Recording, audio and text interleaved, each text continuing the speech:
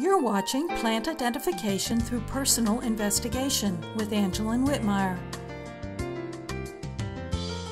This plant portrait is for Indian tobacco, Lobelia inflata. Indian tobacco is one of those plants which thrives along wood edges and in the fields of eastern and central North America. It grows anywhere from 6 inches to 3 feet tall. Sometimes the lower portion of a taller plant will recline along the ground, as this plant demonstrates.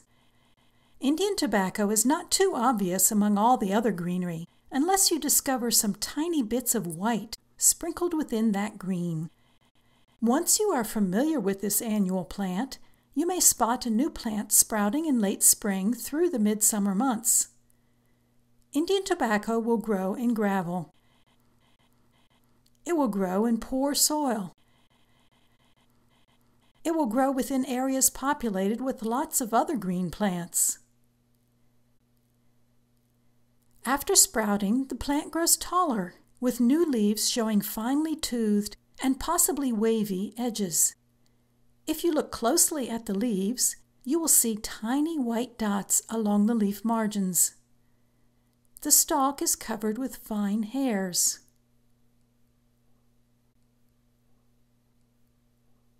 When the Indian tobacco plant has grown tall enough, its central stalk begins to grow flower buds at its tip.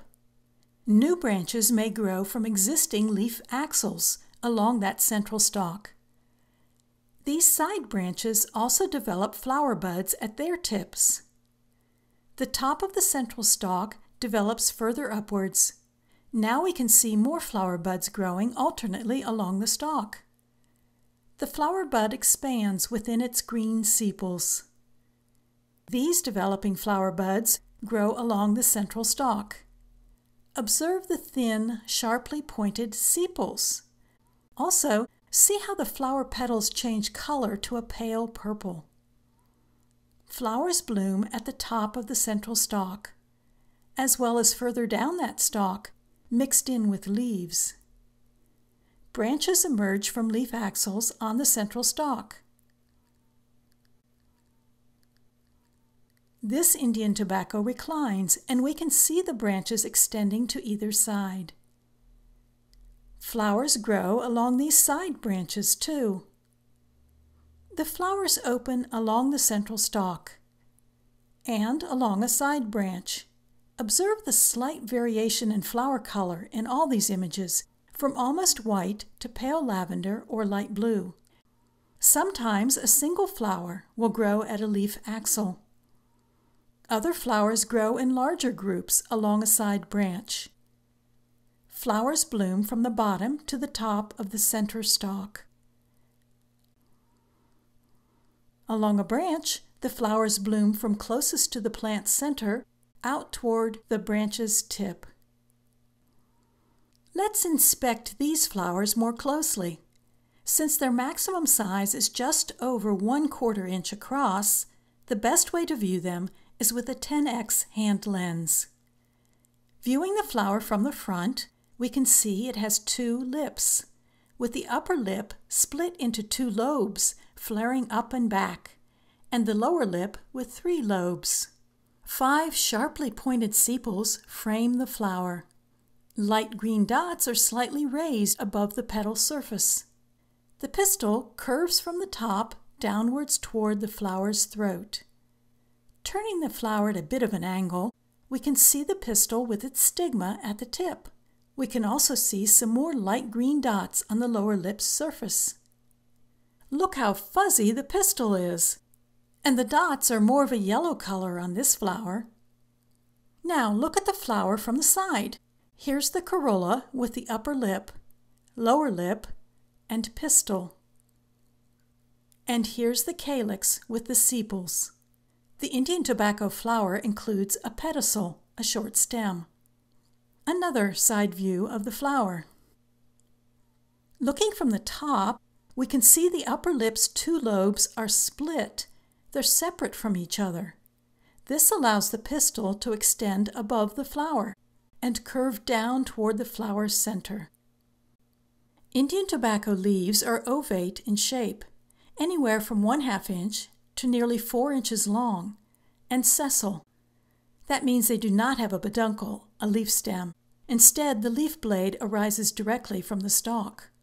Venation is pinnate. The margin is finely toothed.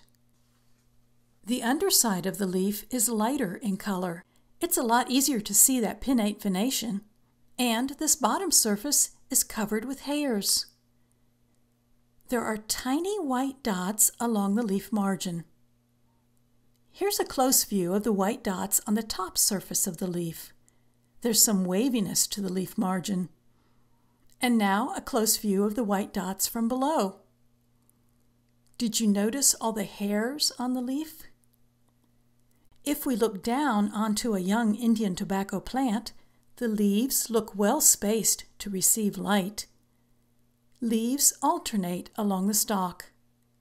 Leaves alternate along the branches. Here we can see branches growing from axils of the larger leaves, while smaller leaves grow at the beginning of each branch. While new flower buds are forming, and as other flowers are blooming, older flowers are dying. See how relatively narrow the calyx looks when the petals begin to die? The older calyx swells with the growth of seeds.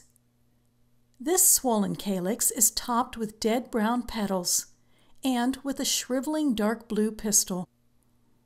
Seed capsules develop in the same sequence as the flowers bloomed, from the center of the plant outwards.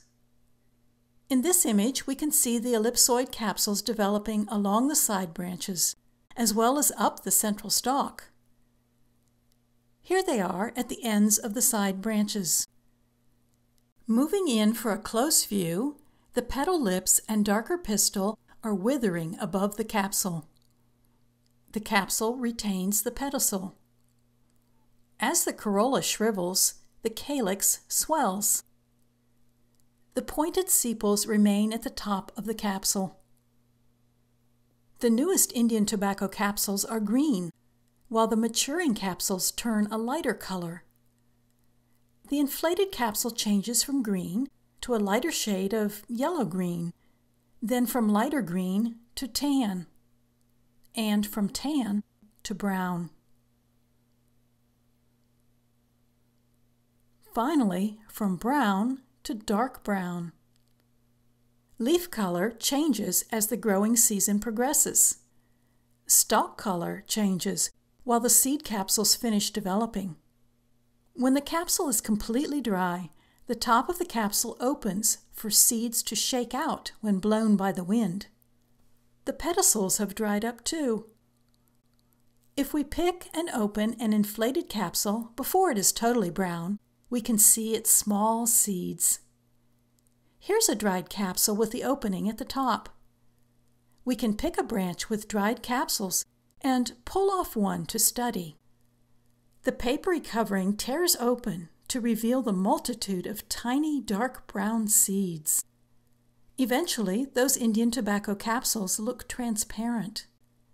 Throughout the winter season, you can find the dried capsules hanging from the dried stalks, dispersing the last of their seeds during winter windstorms.